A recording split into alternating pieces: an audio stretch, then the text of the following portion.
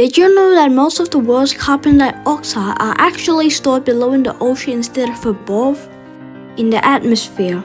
Over the past century, the amount of carbon dioxide in the atmosphere has increased rapidly. The ocean absorbs carbon dioxide from the air at its surface to achieve equilibrium between air and water.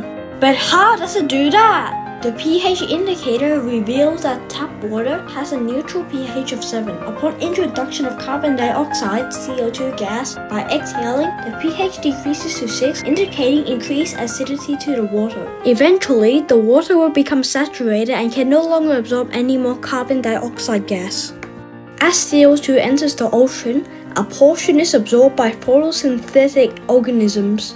Some react with alkaline materials from rocks and ancient shells, and some are transported to deeper waters by thermohaline circulation, a process driven by variations in water temperature and salinity. This shows thermohaline circulation. The blue dye is cold, dense polar water sinking and moving towards the equator. The red dye is warm, soft water from the equator flowing towards the poles. CO2 can be removed from the ocean using electrochemical methods by applying voltage to electrodes in seawater.